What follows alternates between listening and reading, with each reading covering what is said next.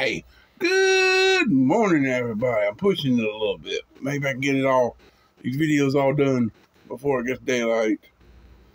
It's like 5:30, so I can get them all done. Today we're gonna be talking. Today is your glorious Hump Day Wednesday, March the 8th, 2022, and episode 1010. Episode 1010, and you can more refer to it as 1010. Episode 1010. And that, for the next few days, that's what it's going to be called. It's going to be, I'll say the number, then I'll turn around and say episode 10. It's like 1010, 1011, 1012, so like that. That's how I'm going to say it. So, but today we're going to be talking about the next installment of the series with number 147 and the flame of gifts. Beginning with 2 Timothy 1:6 from Henry M. Morris III. So, if you enjoy watch the video. If you enjoy the video, leave a like. Don't forget to leave a like. Your like challenge is 5 Daily Devo, 5 Turning Point at 4 likes only, or all 10 Commandment videos. They're on a playlist by themselves, so you can get to them better. Hang on just a second, I'll be right back. Sorry about that. Thought I had to sneeze, but then I turned around and had a bad cough. It went from sneezing to kick on the back of my throat, made me cough, so didn't want to do that on camera. But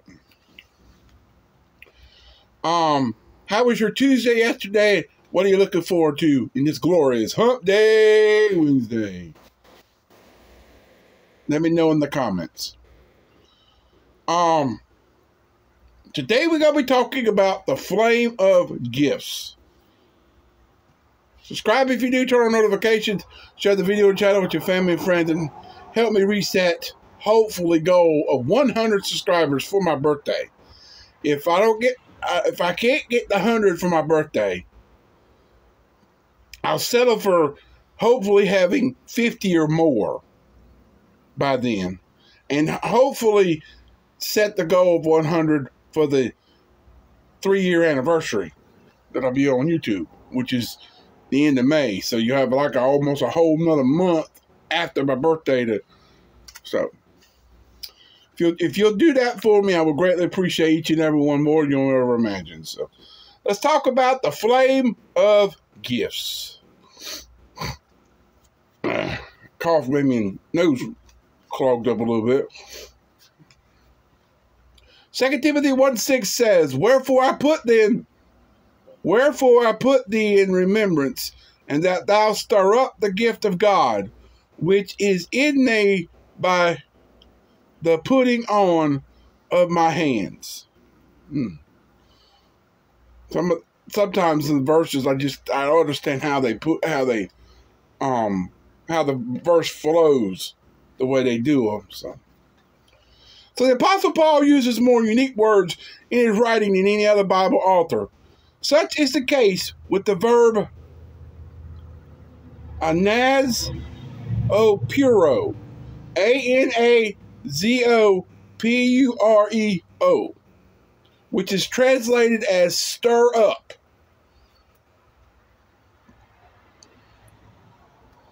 So the word stir up in our beginning passage, and it's a compound of 3 Greek terms. Ooh. Ana, A-N-A, is a primary preposition, an adverb, and most often translated as again or each, depending on its context. Zoon is frequently used noun meaning life or living creature.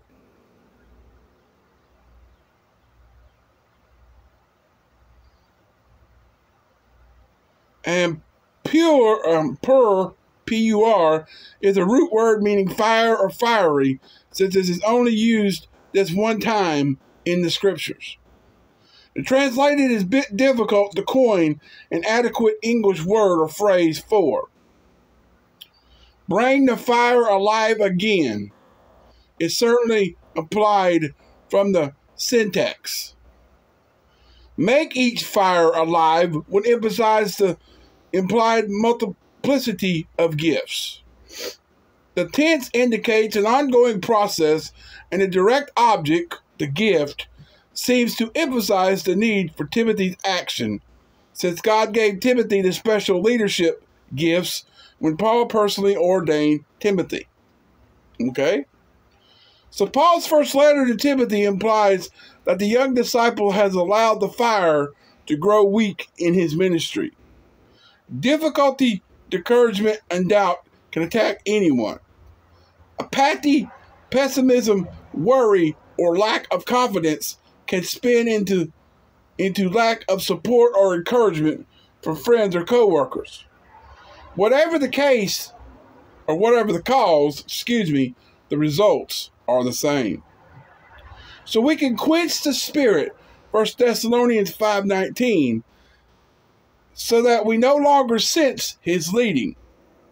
We can even grieve the spirit, Ephesians 4:30, bringing conviction to us in an effort to bring repentance and restoration. Such discipline is not pleasant, but is necessary, Hebrews 12:11. But if we are to live in active joy while serving the Lord, we must stir up the gifts that he has carefully given us. Amen? So that's all I have for you today. I'm trying to speed so I don't ramble too much. But tomorrow we'll be talking about another entry into the Genesis Journey playlist. Tomorrow will be episode 1011 or 1011, part 1. And we will be talking about biblical creation is real history, beginning with Genesis 1 and 2 from Chaz Morris. So stay tuned. Stay tuned for that. I'll get to that later tonight, but you'll see that one. I'll get to that tomorrow morning. Without the Turning Point book, I have to wait till after 3, so the new Devo will upload, so I can do it. So I meant to get out here just a couple hours ago to get this thing done, but I slept way past.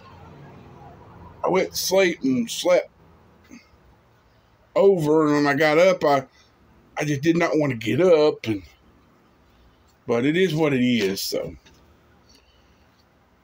I love you. I appreciate you. Thanks for watching. Hope you enjoyed it. Keep on keeping on and trusting God, and he'll keep you safe in all you say and do in 2023 and beyond. And until later, peace out, everybody. So long, farewell. Come back later after 1. We'll be learning about God's powerful presence for part 2 of episode 1010 or 1010.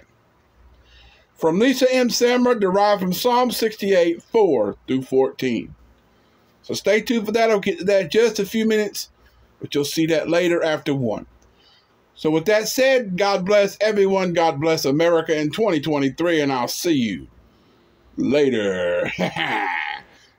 So until then, me and baby Yoda, we out until later. So have a great rest of your hump day Wednesday morning, and we'll see you after 1. So goodbye.